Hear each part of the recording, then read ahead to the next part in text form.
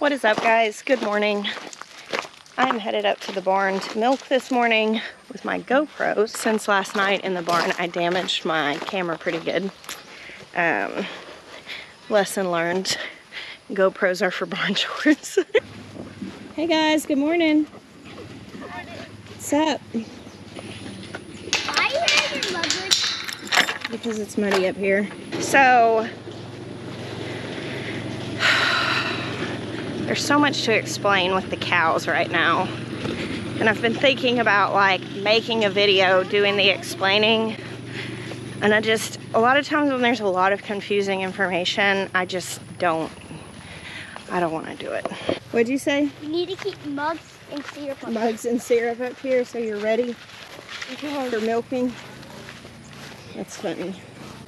Like literally. Okay, y'all, I want you to give Hope a wide berth because she's in heat. All right. So I actually filmed a clip yesterday, but it didn't work right. I lost it. So here's our Dutch door that the guys built. And inside we did hang one of these screens, these fly screens that have this magnetic strip in the middle. So you can come through and it closes back, which is nice. Dealing with flies is such an issue if you have cows, especially in this time of year.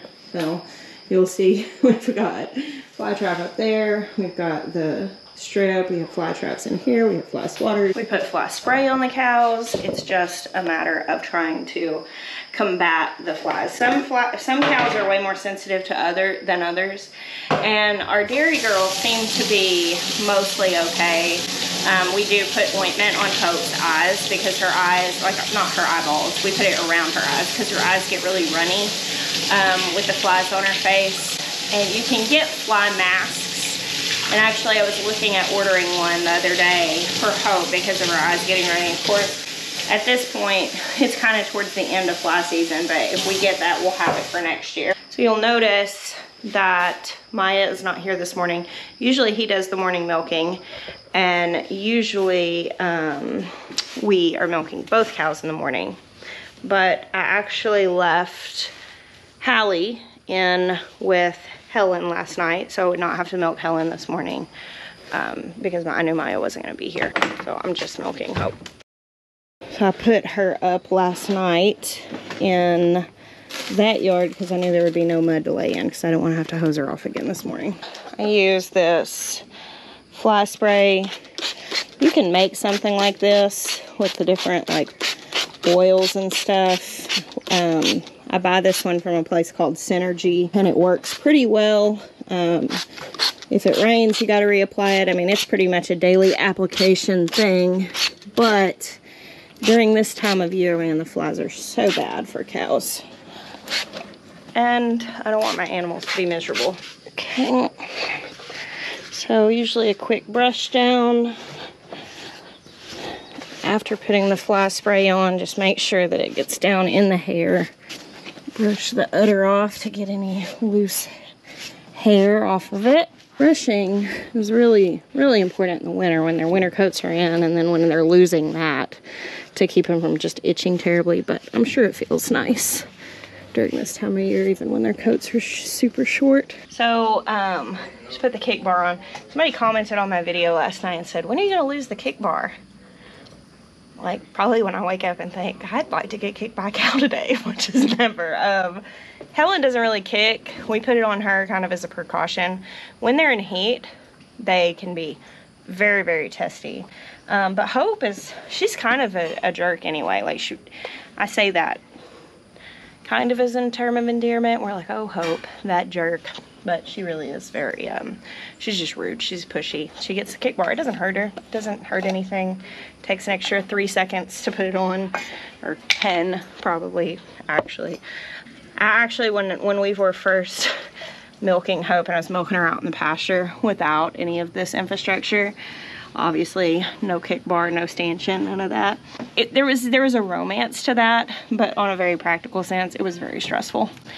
And my legs were pretty and like constantly bruised, and so I mean I kind of like not having that issue.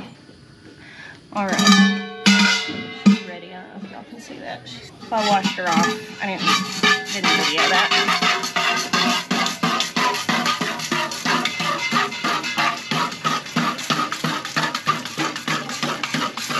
So I'm going to try to talk to you guys while I milk this cow about the cow situation, the dairy situation.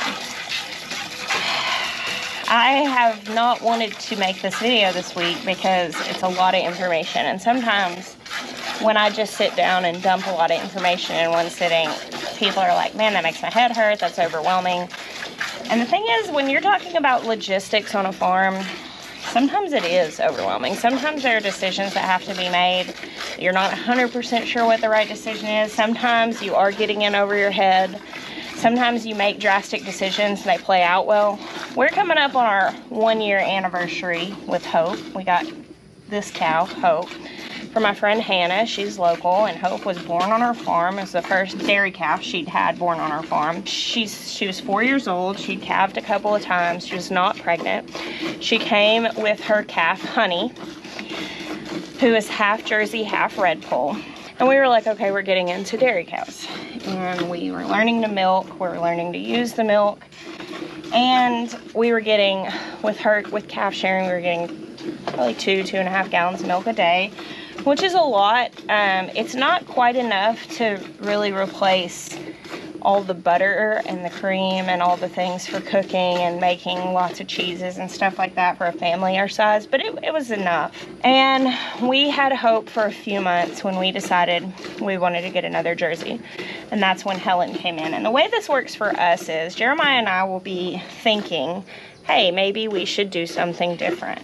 You know, maybe we should add to this, or start looking. And what we do once we decide what we want to do is we just kind of start looking. Now, there's a Facebook group called Milk Cow Market.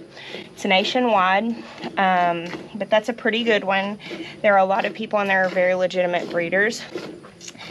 There is Craigslist, and that is a way that people sell animals, but you need to really know what you're looking for. And I got Hope for a good deal because it was a local deal, and my friend cared where she went to, and I knew she was a solid cow because I knew her full history. I knew when she had been born and the woman who had been caring for her every day since then, and that was great. Hope was, I say she was my best buy because she came with a built-in cow mentor who's now one of my very good friends, which is really cool. Helen, I found basically from a lady that buys cows and then resells them. So Helen came from an organic dairy in New Hampshire, and she had been down here in South Carolina for a while, long enough that she had been rebred and she was 2 months away from calving. And so they'd had her for a little while. And Helen was pretty expensive. Helen cost over twice what Hope cost. When you're looking at dairy cows, depending on what you're buying, you can find one as cheap as like $500 or $600. But usually that's not going to come with papers, with history, with any sort of disease testing. A lot of times if you're getting one really cheap, you're getting a cull cow, which is one that a place was getting rid of because they had an issue. So you might be getting problems with an animal like that. Now, if you're experienced, I know people who are experienced who have gotten cull cows from dairies, and they're great for a homestead because you don't need top production when it's just for a family. And if you know what you're doing, even if you get a cow that's sick, a lot of times you can bring it back and you got a great deal. I didn't feel comfortable with that because I didn't have any experience with cows. So when I got Hope, she was just this great find. And then Helen, I ended up buying a more expensive animal because she came with all the disease testing, and I knew she was a good animal because the person who sold her was in the like basically bought good cows and sold good cows. Like anything, when it comes to animals, you are going to spend your money or you're going to spend your time. And so for Helen, she cost more because she was disease tested. She was A2. all of those things, which you're gonna pay for. And she was also bred to sexed semen, and she was due 6 weeks later with a heifer calf. Should have been a heifer calf, and it was. But sexed semen's not 100%, but it's very high likelihood that you're gonna get what you're trying to get. So with getting Helen, the idea was we would always have milk, because when you breed a dairy cow, you have to dry them off about 2 months before they calf. Depending on your cow and your body condition, you may give her more time. You may dry her off just a little bit sooner than that. And then of course they're gonna calve, and they're gonna have colostrum and all this stuff. So it's gonna be probably a couple weeks before you're getting like regular drinkable milk from a cow after they calf. So you're looking at a few months without milk from that cow. So we had thought, well, we'll get a second one so that we can stagger the breeding and never be without milk. So enter Helen. Now Honey, her calf was pretty wild, and when we got her, she was not halter trained. She was already like 400 pounds, and we were trying to decide what to do with her at that point. We were brand new. We didn't really have the infrastructure. We didn't end up getting her halter trained. When we weaned her, we handled her a lot, and I actually now feel pretty confident that we could handle Honey enough to milk her when the time comes. Food is an incredible motivator, and I think that I could get her onto a stanchion and milk her if she had food. But I wasn't 100% sure if we could count on her as a dairy calf. I haven't counted her out. Honey is in with our Devon bull right now with the meat herd, and she should be bred. We saw him mount her once, and then she ended up coming back into heat. It's very hot outside, which makes him less effective during this time. And she went back into heat again last week. So we're waiting to see if that took. So if she's bred, she will be calving her first calf next spring around March to April, somewhere in there. And it'll be around the time she turns 2. May try to milk her, may not.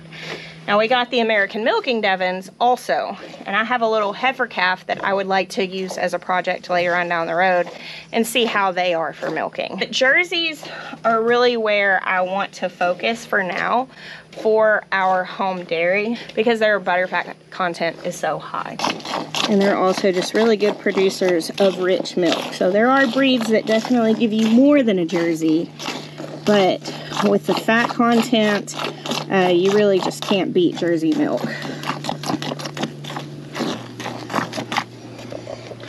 All right, that's 2.5 gallons right there.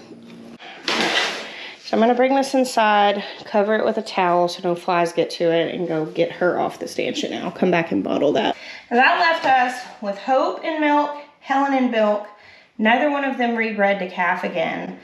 We have Hallie the heifer calf, which can't be bred till she's like, I probably won't breed her till she's like 18 months old. Honey the heifer calf, which hopefully is now rebred, and a bunch of Devons. It's a lot of cows for people who got their first one a year ago, right? Well, what happened was we decided we needed to rebreed Hope and Honey. It's been kind of on the to-do list, but we weren't 100% sure what we were gonna do. We knew we had the Devons coming, and it was kind of in our mind that we might use that bull, but then we got a little delayed on getting them here, so time was ticking on, and we knew that we needed to rebreed them soon because we really don't want to be calving in the middle of the summer heat when flies are super bad. So we decided we would do artificial insemination. We bought 6 Jersey semen, and we had a local AI tech come. I remember sharing that we had a little bit of a hairy situation where we ended up getting the Devons here the night before the girls' AI appointment, and they were in an induced heat. So you could induce heat. Well, then we got to talking, because basically we bred both cows at the same time because it had gotten so late.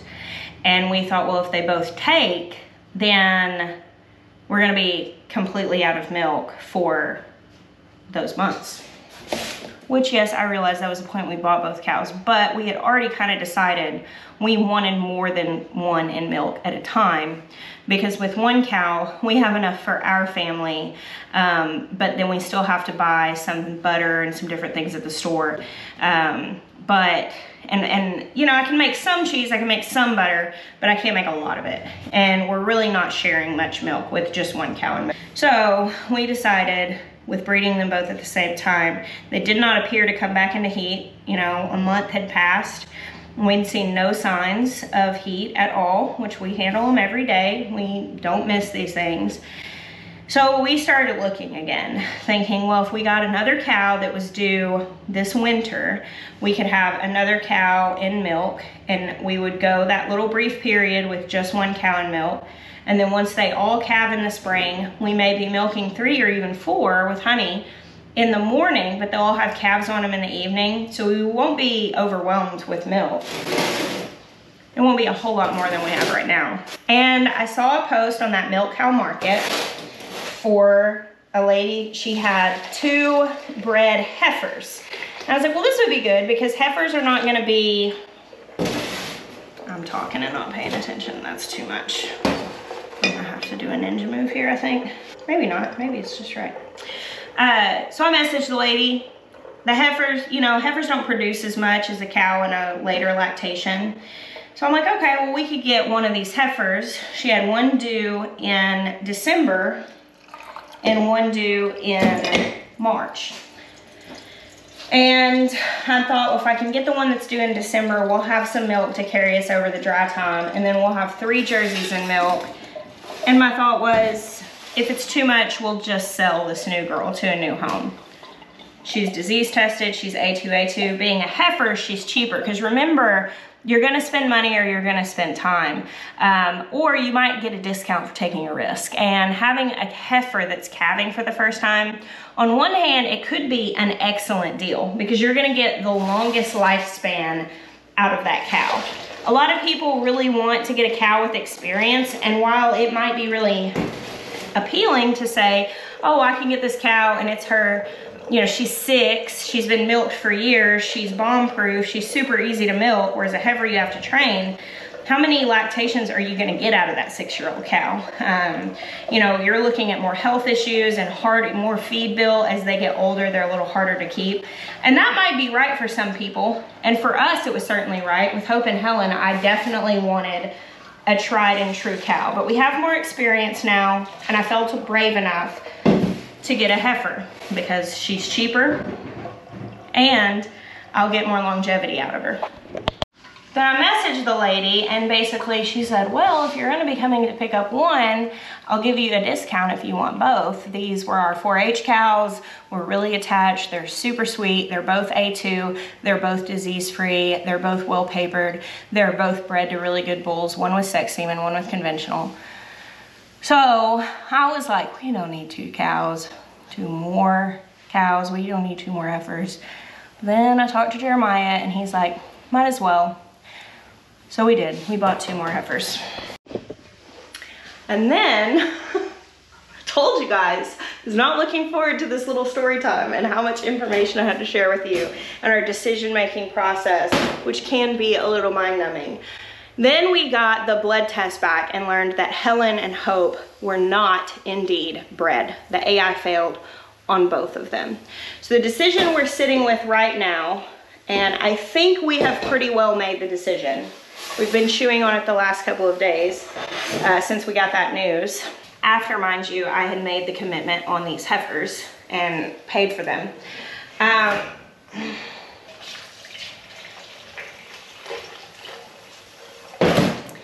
So the conundrum is now we're gonna have a heifer that calves in December and is in milk, a heifer that calves in March that's in milk, and Helen and Hope are not rebred. So they could still be in milk during that time. We may dry them off early, we're just gonna see, but they're in heat today. I noticed it yesterday. I was out here and they start bouncing each other. They're a little more touchy when you're milking them. They might be just a little more restless. You know your animals and you can tell. But this morning they're bellowing at the fence line at our Devon bull. And we have 3 more straws of the sex Jersey semen, but we are hesitant to do that again right now if the heat is gonna interfere with the effectiveness because we have to pay for it either way. So I've already paid for it once and it didn't work, which that's a risk you take, breeding, especially this time of year. But I don't really want to pay for it again and then still not have my cows rebred. So I'm thinking today of turning them out in the field with a bull, or trying to get the bull in the pen with them and see if he'll cover them. And that way I can get them rebred. And at this point, if they got pregnant right now, they would be due in May, which is not terrible as far as the heat and the fly season. But if they're not bred soon, I'm probably gonna just hold off a couple of months and aim for a fall calving, because I don't wanna be doing the calving in the fly season. I called my friend Hannah, who I got hope from, and asked her opinion. And she was saying, you know, you can calve in the summer. And she's from here, you know, she's been dealing with animals here for a long time, but she was like, you're just gonna have to take all the precautions, having fans in the barn and, you know, like really actively battling that. And so I'm kind of the mind of I'd rather just avoid the situation altogether. So, I don't know. They're hollering at the bull this morning. I think this is the first heat they've had since that synced heat. If they had one prior to this, it was just really mild.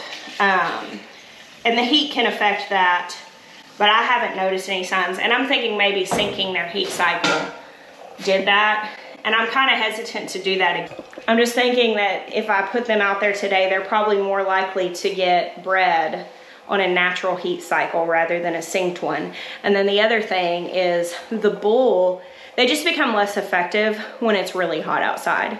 And we've been pushing 100 degrees every day, which is 38 Celsius. I mean, it's been very hot.